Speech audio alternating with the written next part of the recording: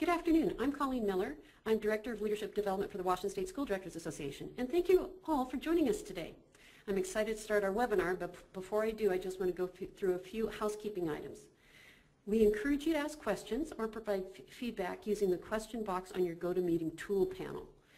We will definitely have questions and answers at the end, but if you have a question that I can thread in and share with our expert today, I'll try to do that too. This webcast is being recorded, and a copy of it as well as the slide deck will be posted on our webinar sometime tomorrow. So you'll be able to, let's say you're the one board member from your board attending our webinar, you could share this with the remainder of your board if that would be, the information would be helpful to them. So with that, I'll introduce our first speaker today. Joining us is Barbara Posthumus from the Lake Washington School District. She has been with that school district for 23 years and focusing on the area of school finance and budgeting.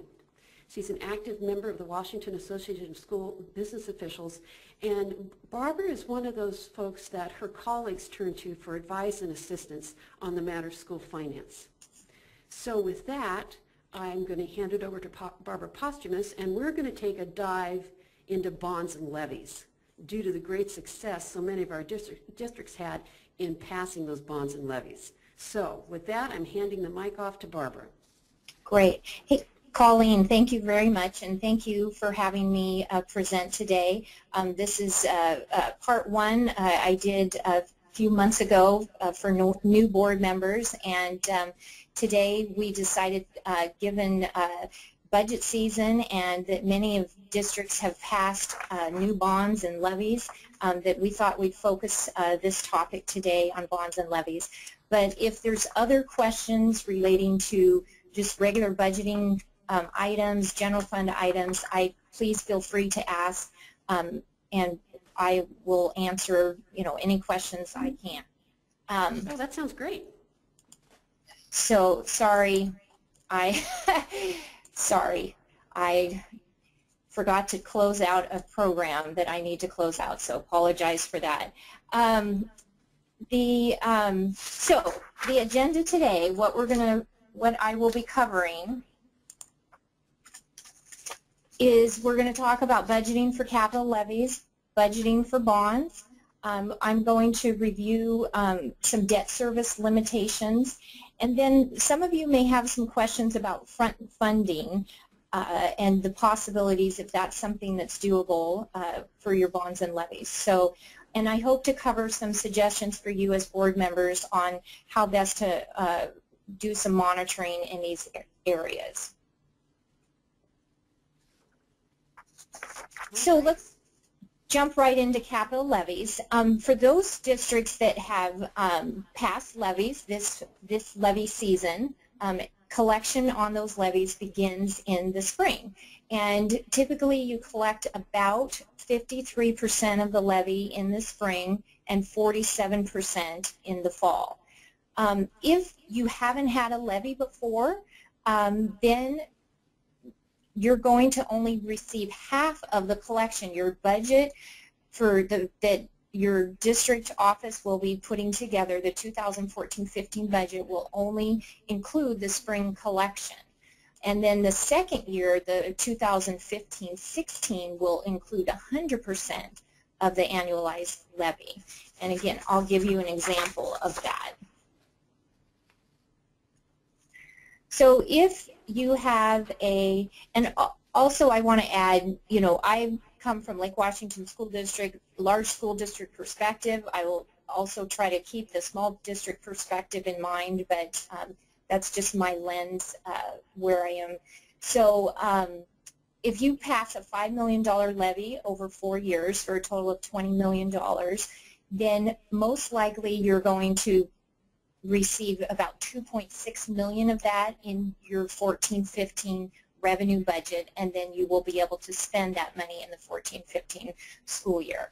And then the next year, you'll receive 47%, 5 million times 47% in the fall, and 5 million times 53% the next spring, for a total of $5 million for the 15-16 school year. So a 4-year levy actually affects 6 years because it affects the first year you collected, half a year, the next 3 years, and then the year after, or the next 4 years, and the year after that you'll have another half a year.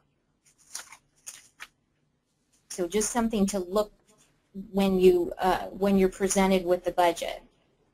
And for those districts that have technology levies, there are special rules with technology levies. If your levy included dollars to fund things like staff training or software training related to those technology systems that you buy. For example, if you buy new laptops and you're going to do some new instruction using those laptops, then the training that you provide teachers, that your district provides teachers, can be paid for out of the technology levy. But OSPI requires that we actually spend the dollars in the general fund. So what can be very confusing for, potentially for board members, for the community, is that we have to spend the money in another fund, and then we transfer the levy that was received to the general fund. So let me just say that more specifically. Your technology levy revenue will be deposited into the capital projects fund, but if you're going to spend any of that money on staff training and software, it must be transferred, the revenue must be transferred to the general fund, and the expenditures actually occur in the general fund. There are technical rules, staff training and software, there's specific technical language that your district will need to read and clarify. It's the training has to relate to application and modernization of technology systems, and then software licenses, subscriptions, and applications. And so any training related to the installation and integration. So that's something, if that's happening in your district, it just is something that has to be explained during the budget process and when the budget is being presented to the public.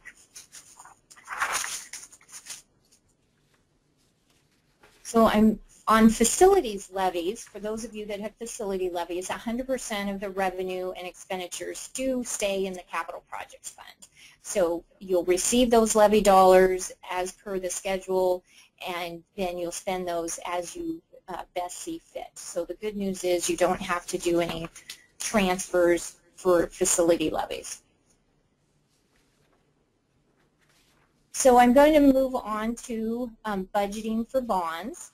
And congratulations to those districts that have passed your bonds. That is a fabulous feat. Unfortunately, Lake Washington School District did not pass its bond, and so we are in a reassessing our next steps for that. But we know that those of you that did pass a bond, it's just fabulous news. So the next steps once you pass your bond is your district will need to determine, when is the best time to sell the bonds, when do you need the cash. You have to be able to, depending on the size of your bond, you have to be able to, and the projects that you're doing, you may not sell the bond all in one amount. You'll sell it over time because you have to be able to show that you need to spend 85% of the proceeds within 3 years. So if you have a very large bond, for example, if your bond is for one elementary, typically that's going to be built, you can get those built within 3 years. But if it's for a very large project such as a secondary school, your district is probably going to need to sell those bonds in phases because you're going to be building that building probably in more than 3 years. So your business office and superintendent will be working with the bond underwriter and advisor to sell the bonds and determine the best time to do that. In order to sell bonds, of course, the board will need to pass a resolution. And then the other part of selling bonds is that the superintendent and business office have to conduct, it's called a rating agency call, those are held with Standard & Poor's and Moody's, and they have to rate our bonds, and in order to do that, they look at financial factors, they look at economic factors, they look at administrative leadership, and so you and your bond underwriter, the district and the bond underwriter will be getting data together to prepare for that call and make those. And then once those calls happen, the rating agencies rate your district bonds, and then the bonds can be sold.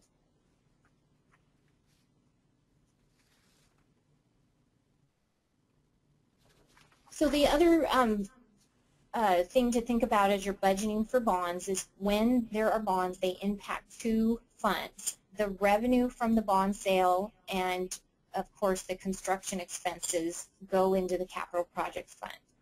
But then you also have to pay your principal and interest. Your debt payments on the bonds must be paid out of the debt service fund.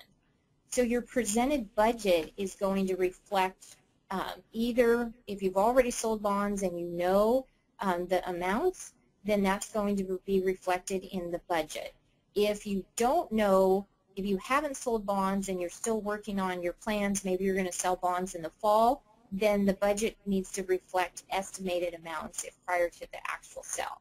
So the district office will make sure that you know, that's hopefully clear, and that they're putting estimates in the budget, and they may need to put additional contingency in the budget if things, you know, depending on how the bond sale occurs in the fall.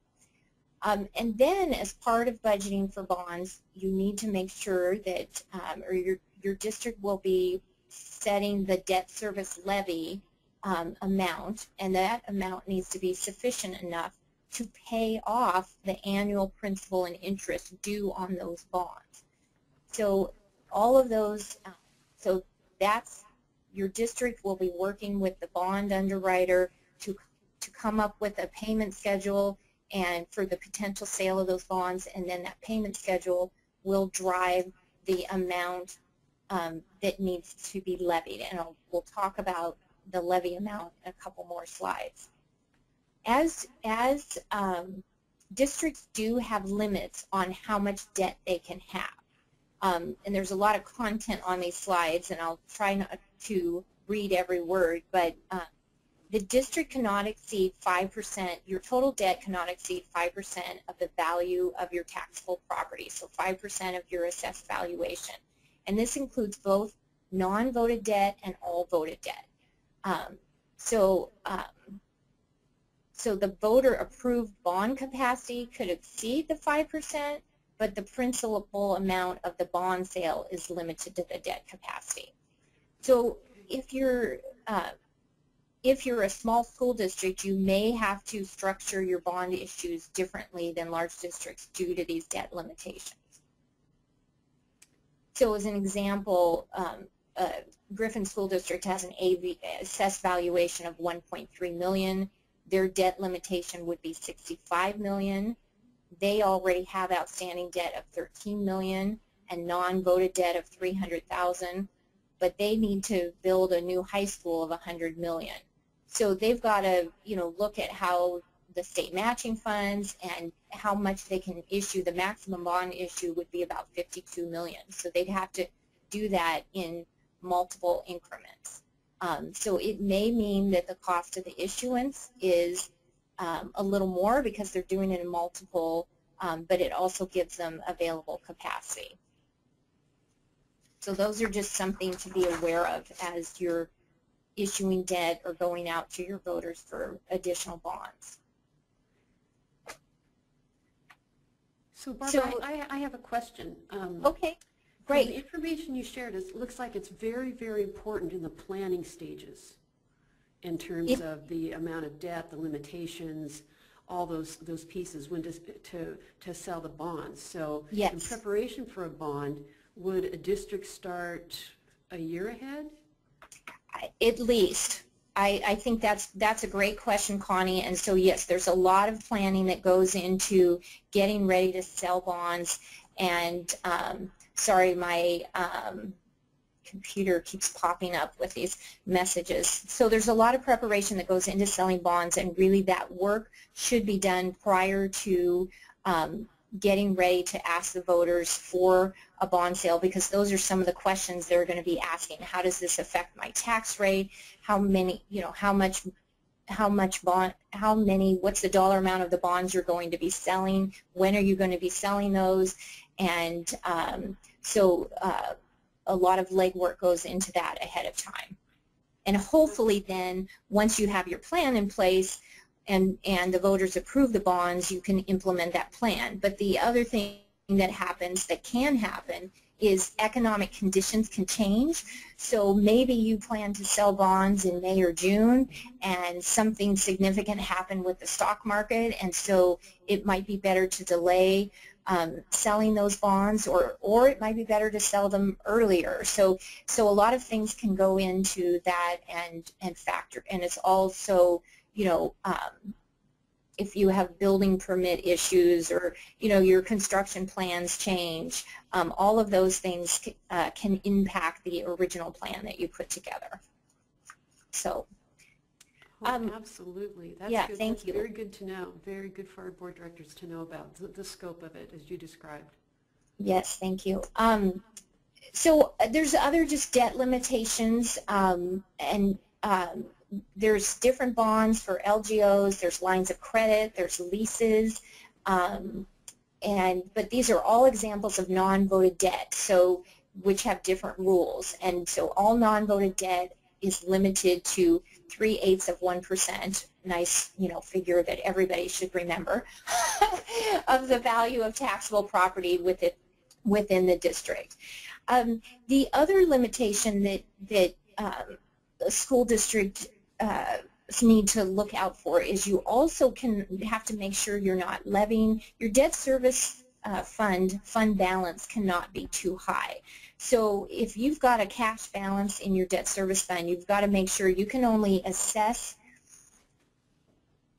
levy from voters what you need to pay back the principal and interest on bonds. You shouldn't be creating, the intent of these rules are so that districts don't start accumulating a fund balance. So there are also rules that your debt service fund balance needs to be depleted about once each year, but you can have a reasonable reserve of approximately 1/12 of the prior year's principal and interest expense.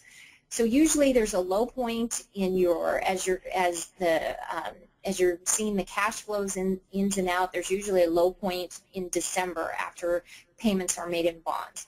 Bonds are typically, the principal and interest payments are typically due twice a year in December and June. And so those are the big payouts happen twice a year. So this next slide is just an example of a district that used some non-voted debt. There's a program called the State Treasurer's Local Program, and they purchased school buses over a 13-year term. And then they're making payments utilizing the depreciation money they receive in the Transportation Vehicle Fund each year. So by using this program, they did not have to go out and request a levy from their voters, but they could, get a loan basically over time and then pay that back with the money they had. So as I mentioned, one of the things as you're working on your planning, and as Connie also said, these plans are typically done ahead of time before you're asking your voters to approve bonds. You're wanting to make sure that when you ask your voters for the levy, the debt service levy that will pay back the principal and interest on those bonds, your district is putting together a schedule to determine how that's going to be. Do you want a level tax rate?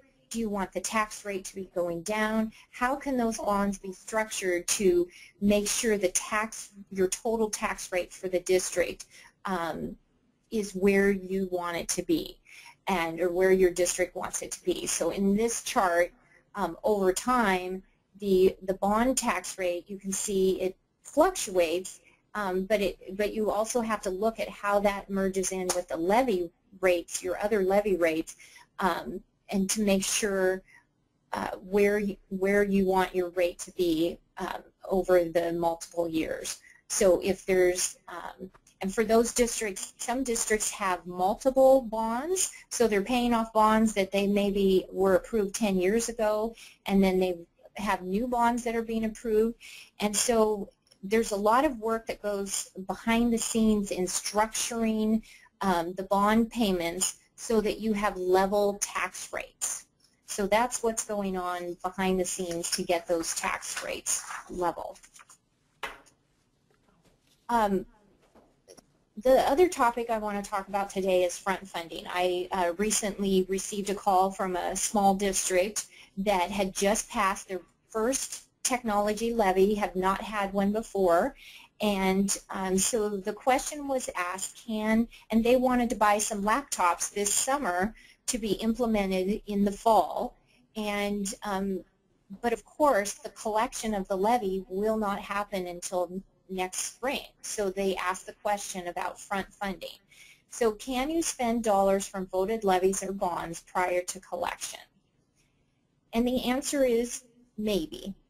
Okay, I don't want to come out and just say yes or no, but the answer is maybe. It really depends on what each district's plans are. If you have reserves in your capital projects fund, so if you have a fund balance that is reserved, maybe it's leftover levy dollars, maybe it's, or unspent levy dollars, I shouldn't say leftover, but it's unspent levy dollars, maybe it's impact and mitigation fees.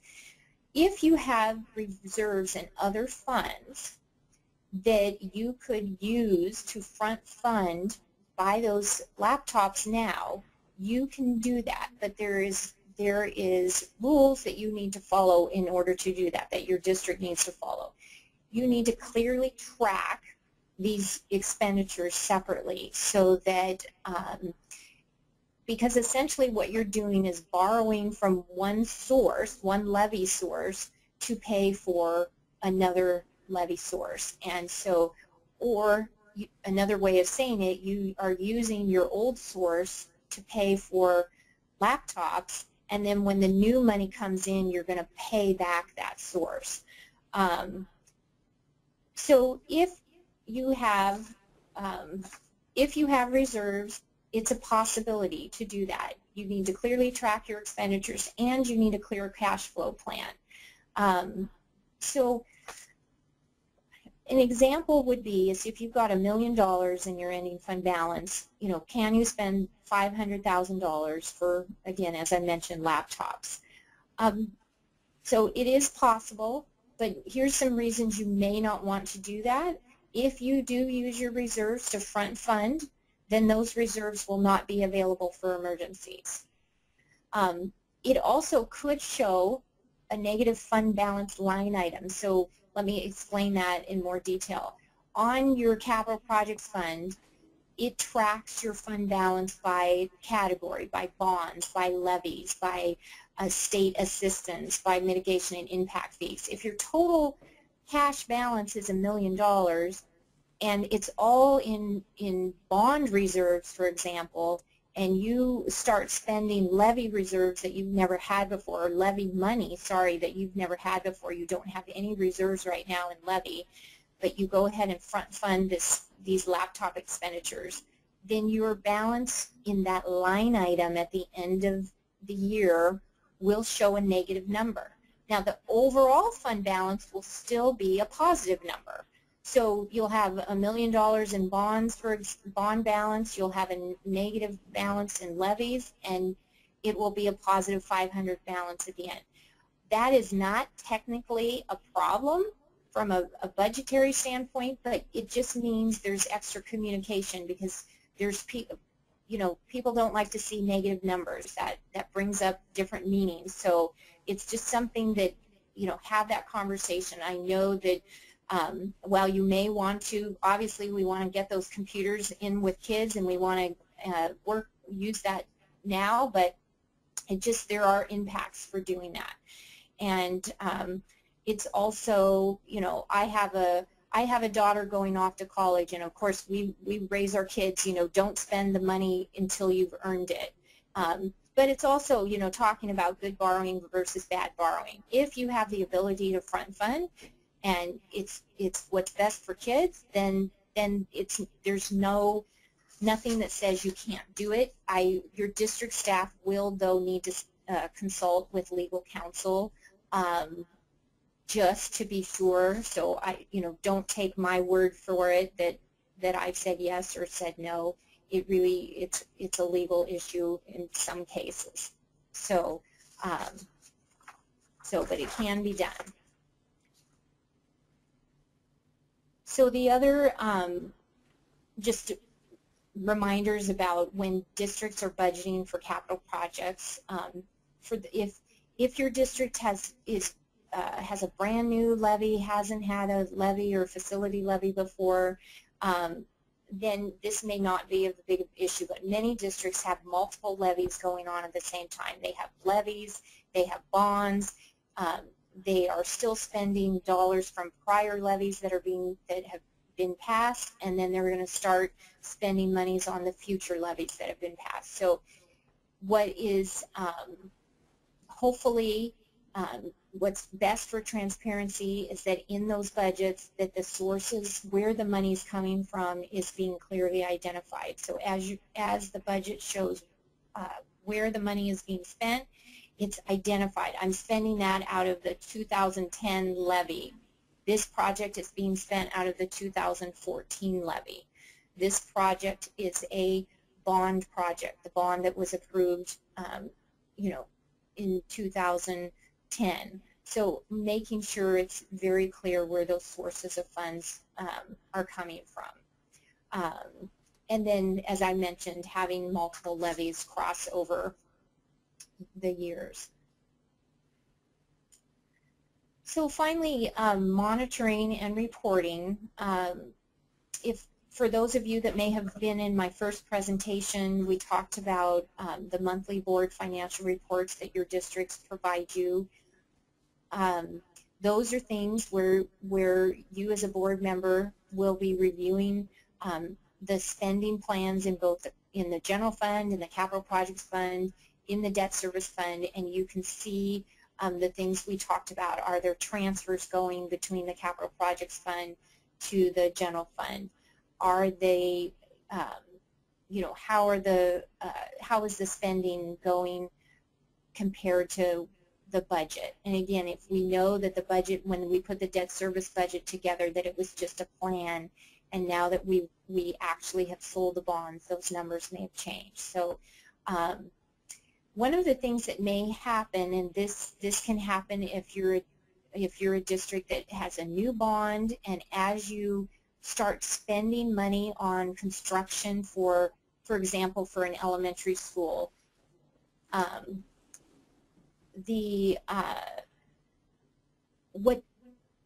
typically when the district hires the construction contractor, typically districts are putting in commitments to that contractor for the whole project.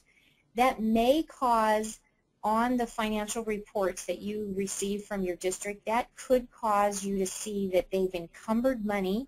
When you do a commitment or a purchase order for the construction contract, you're going to encumber the cost of the whole project. Well, that project is going to be paid for, though, over multiple years. So some things that could happen is your budget is a one-year plan, but you may have outstanding encumbrances showing for multiple years. So that's just something to be aware of, and of course each district is unique in that, and that's something you can ask your business manager if you have concerns when you're reviewing the capital projects expenditures. District staff also have reporting requirements to OSPI if they are receiving state assistance on construction projects. So there is a lot of reporting. While it's exciting to have a bond and be able to build schools, there is a lot of reporting that goes on behind the scenes on that. So, so the other thing you can do in your budget is, if you choose to, you could budget the full amount of a project. So even though the expenditures were happening over multiple years, the budget could reflect the full amount of the project, so you don't get into the negative balances due to the encumbrance issue that I mentioned. So you may see that as your budget is presented to you from the district.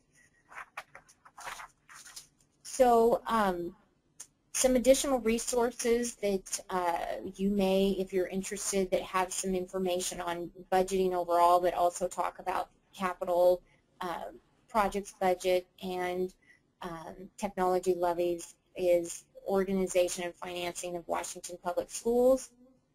And then there's also some good information on the OSPI website on how to funding resources for school facilities. So some of those things I mentioned, like the state local program, that information is on the OSPI website. So so my presentation was a little shorter today, and I'm happy to open it up for questions. And again, we can talk about anything. It doesn't have to be limited to capital and debt service. We can talk about general fund. What are some things you're hearing out there, or questions you have relating to state funding and budgeting? So I'm watching for questions, Barbara, to pass on to you. But a question that I have when I was thinking about if I was a school director, and this is the first time I'd really done a deeper dive on this topic, so would it be worth their time to perhaps meet with their business officer and talk about if there's multiple levies and bonds and what the status of the district is at regarding bonds and levies?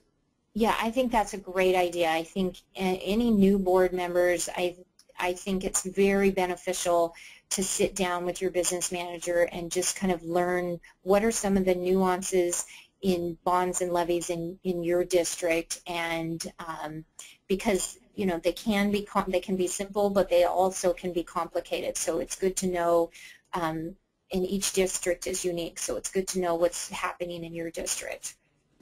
So we have a request from one of our board directors to ask you to please define debt service. Okay, so the debt service fund is the fund that we are required to track any principal, any payments for debt. So if you issue debt, which issuing bonds, selling bonds is issuing debt. It's like it's similar to your mortgage on your house. You were asking for a mortgage, and then you have to pay principal and interest back over time. So we're required to pay for that debt out of the debt service fund. And so how you get revenue in the debt service fund is revenue is received by levying taxes for voters. So you can levy taxes to voters, and they give you that authorization when they approve the bond at the ballot. They give you authorization as a district to tax voters the amount they need to pay back the principal and interest on the bonds. So the revenue from the debt service fund comes from taxes from voters. Also, a little bit of revenue comes from interest if there's money already in your debt service fund. And then expenditures in the debt service fund are the principal and interest payments on any bonds or any debt. And it doesn't have to be, you know, it can also be any other leases or any other debt that I talked about in my private slides would come out of the debt service fund. So does that help? When you build your bond, you've got to be prepared to also think about what tax service, debt service you're going to take care of out of the levy. Correct. That's great. So let's say I'm in a school district that passed a bond earlier this year in 2013. What might I be seeing right now when they're talking about bonds and levies as my district is gearing up? So if you passed a bond just recently what you be seeing. As I mentioned, they're going to be gearing up for the bond, the actual sale of the bonds to get the cash to start building the projects. You're going to be seeing planning for the projects that the voters approved. So you're going to be, as a board, again, you have to approve, a resolution has to go to the board in order for you to sell bonds. So not only did a resolution go to the board in order to put the bond on the ballot, but once the voters approve the bond, then a resolution has to go to the board as the district is getting ready to sell bonds. And then once that happens, you'll see the results of that information in the budget document when it's presented to you by the district. I know in our district, when we were preparing for our bond that went before the voters, we put together, so our budget, our current budget, our 13-14 budget, we already budgeted the assumption, we made the assumption in that budget, we put capacity in that budget if we needed to do a bond sale for the spring of 14. So we made sure the budget included enough capacity so that we could do the bond sale if we needed to right away. So some districts will budget that ahead of time. Other districts, you may have to do a budget revision. If I didn't build that capacity into my budget, then I want to sell bonds right away, then I'm going to need to potentially do a budget extension, which the board needs to approve to increase the capacity of my budget. And that's typically, both in the debt service fund and in the capital projects fund, depending on how much capacity was in there. So those are things that could be happening. Oh, that's great to know. That's great to know for looking ahead. We have another question. Okay. What data should board members be tracking to monitor the financial health of the district? Mm-hmm. So what data should board members be tracking? So that's a great question. So you will be getting the board reports that board members receive monthly from the district should be showing not only each fund, so for the general fund, for the capital projects fund, the debt service fund, transportation vehicle fund, and the ASB fund. So for all 5 funds, you will be getting what I call status reports. It should show you the current budget. It should show you how much has been spent to date. It should show you what's outstanding. And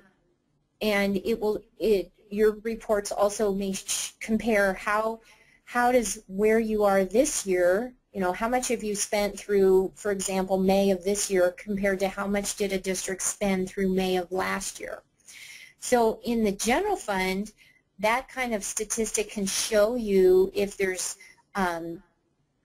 if you're spending a lot more than you did at this time last year, then maybe, and there could be reasons for it, but that just is an indicator of some changes that are happening. Now that indicator isn't as significant in the capital projects fund, for example, or the transportation vehicle fund, because every year in those funds are different. If I, build if I am doing a lot of construction one year and not much the next year, then comparing how much I spent, through May from the prior year to the current year may not be as valuable. But again, all those indicators. The other thing to look for as you're reviewing the balances, I mentioned, looking at outstanding encumbrances. It will show you, what are the balances versus my budgeted expenditures versus how much I've spent so far and what's outstanding. And then if there's concerns, you should be asking your business manager about those. Another thing to look for is the revenues. And on those reports, it will show what was the revenue plan, what was the plan for bringing in levy taxes and debt service taxes, and then how are those revenues coming in versus our plan. So just looking at really how you're doing compared to the plan. But remember, the budget is just that. It is just a plan, and it may need to change. And there are reasons for it changing, and those reasons can be explained if they need to be. So, and I think, as Connie mentioned, as we talked about earlier, especially with bonds and with debt, a lot of that information that impacts your levy, your tax levy rate, and the schedule, the district is working on those details behind the scenes before the bond sale, and those are things that you as a board member could just ask for information on from the business manager. That information typically isn't that much deep level of detail, isn't included in the monthly board reports typically. So we have another question for you. It starts with a comment. Very informative presentation, Barbara. Thank you. I'm in a school district that will be losing some control over about $1 million in Title I funding because our state lost the ESEA waiver. Right. Do you have any resources or advice on how to factor this into the budgeting process? Okay, good question. So what districts are up against is, you know, this has been a big topic all around the state, and it's been in the news, is that districts now have to set aside, so it's not that they're losing Title I dollars, but they now have to take that same money they received last year and set aside a certain amount for after-school support for students or tutoring or different things. So districts may have used, many districts use that money for additional staff FTE, and now they're being required to use that money for set-asides, so what we call set-asides. So from a budgeting standpoint, what we're doing in our district is we're doing just that. We're taking the budget document that is presented to you in the spring by the district is still going to show your total revenue, same revenue that you received last year. There's some adjustments from year to year. The total revenue will still be budgeted, but then the detail, at the detail level, it's how is that revenue going to be spent. And so what we're doing in our district is we're taking the total Title I resources that we have, and we're doing just that. We are pulling out what we are required to set aside, and then we're determining what's left, what can we use to hire teachers or do the programs that we want to continue to do, and budgeting that, and then the set-aside money is going to be budgeted in either contractual services or extra time per diem. It could still be, if you're hiring teachers to do after-school work, that's how it could be budgeted. So I think it is a dilemma that districts are still struggling with, because if they've already committed those dollars to those people, then decisions have to be made on how to do we cut those programs? Do we use some of the general fund money that we receive, the new money that we receive from the state, in order not to cut those programs? But it is a dilemma, and in our district we've been fortunate to have a little bit of carryover, so we can cushion some of the blow from these changes. So it is going to be an individual district by district decision and impact, unfortunately. So yeah, and it's a big topic around the state. You're absolutely right. I hear about it all the time. Yes. So right now we don't have another question up on the board, so we can wind down our presentation today, I think. What I'd like to do is first is to thank you, Barbara, for this fabulous, this is so informative, this is so very, very helpful. And we will archive this on our website, and I would encourage board directors who are participating really think about taking advantage of our webinar series, and particularly the finance pieces. This PowerPoint and presentation and the narrative that Barbara provides might help you, come to a shared understanding of the bigger picture of the financial health of your school district. Great. And so it might be an interesting professional development activity for your board to go through this webinar with your business officer and superintendent. And so that you can really deepen your foundations on how you understand and monitor the financial health of your school district. Yeah, great. So, And Connie, I just want to add, if there are topics or if there are areas that I haven't covered that you're very interested in hearing more about, please let Connie, give that feedback to Connie, and we could certainly, do part 3 sometime down the road. So. Oh, that's great. That's great. Yes, we want to hear from our members, certainly. Absolutely. And so Barbara, thank you again. And I just want to mention what a brave presenter Barbara is, because just before we started, she realized there was a bee buzzing around in her office. And thankfully, hopefully, it kept in the corner farthest from her. And she is safe and sound. So thank you again, and thank you everyone for attending. Thank you very much.